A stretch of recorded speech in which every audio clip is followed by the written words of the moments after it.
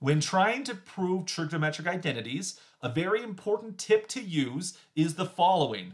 When in doubt, convert things to sines and cosines. There's a lot of trigonometric identities out there involving the 6 trigonometric functions. If you could consolidate those trigonometric functions just to sine and cosine, there's a lot fewer identities, and perhaps simplifications could be used to help you out there. Another potential tip that's related to this one is that cancel any common factors on the top and bottom. The idea is if we can cancel things across a fraction bar, that could be very, very useful. That's where converting sines and cosines is helpful. So consider this identity.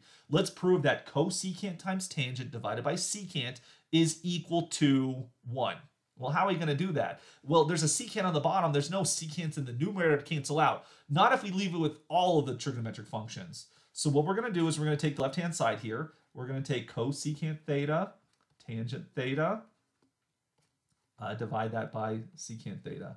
So what I'm first going to do is I'm going to change this fraction into a product, actually. You can bring the secant up above using the reciprocal identity, in which case you're going to end up with a cosecant theta times a tangent theta times a cosine theta.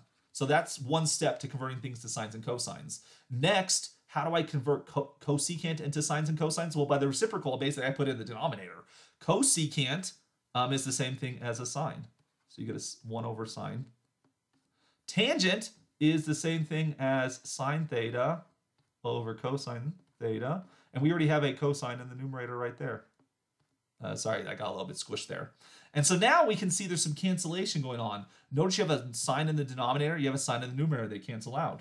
You have a cosine in the denominator and a cosine in the numerator, they cancel out as well. What didn't cancel out? Our good friend number 1 right there. And so that finishes the proof there that cosecant times tangent divided by secant is equal to 1, which was the right-hand side.